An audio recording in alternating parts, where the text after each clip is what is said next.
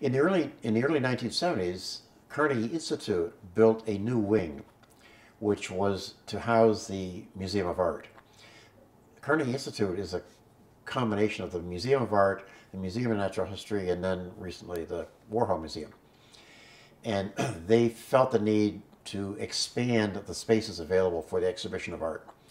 And with the support of the Scaife Foundation, they built this whole building designed by Edward Barnes.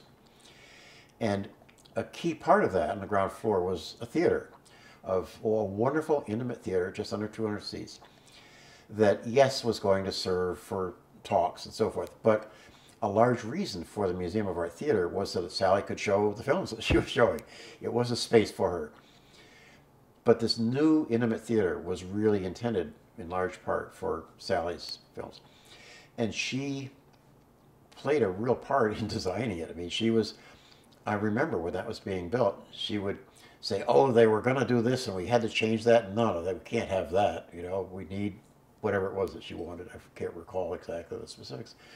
But she wanted to make sure that that theater was exactly what she needed to show the films, and in particular the kind of intimacy that she needed for personal, one-on-one, for personal screenings by independent filmmakers, experimental filmmakers.